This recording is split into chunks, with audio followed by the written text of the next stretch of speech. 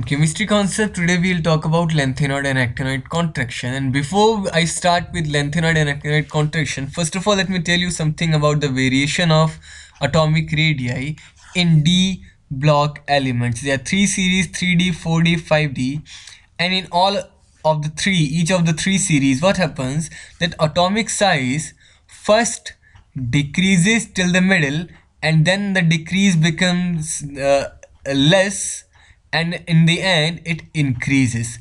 Now the reason behind this is the shielding effect of d orbitals. In the starting, the electronic configuration is d0, or there are only 1, 2, 3 or 4 d electrons, and the lesser the number of d electrons, weaker would be the shielding effect of d orbitals. And now inner n d orbitals, n minus 1 d orbitals are not able to shield the outer valence shell s electrons, and because of which the size decreases more rapidly than expected. But when we when we reach to the middle, the number of electrons are 5, it's half filled, and now there is considerable amount of shielding effect and it shields well, and then the size does not decrease so fast, and in the end, in fact, it increases with d10. So basically what I'm saying, that whether it is 3D, 4D or our 5D series, the atomic size first decreases and then in the end it little bit increases. That means it's not a sharp decrease when we move along the period. But in case of lanthanoid or actinoids, this trend which is observed in transition element, the size will first,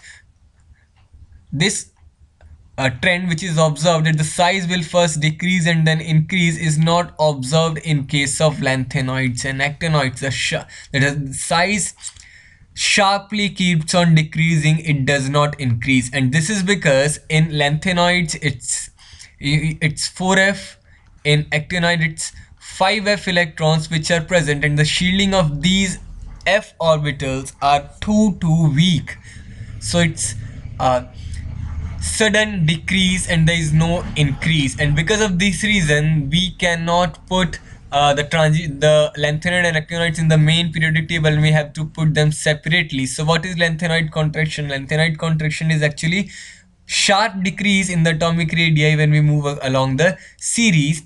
Similarly, actinoid contraction is also the sharp decrease in the atomic radii when we move along the actinoid series, and this is because of the weak shielding effect of f electrons involved. And this is the reason because of which zirconium, one of the reason is that zirconium and hafnium have almost similar size. One is of 4D, another is of 5D series. The 4D series and 5D series elements have almost similar size, and this is because of this lanthanoid contraction.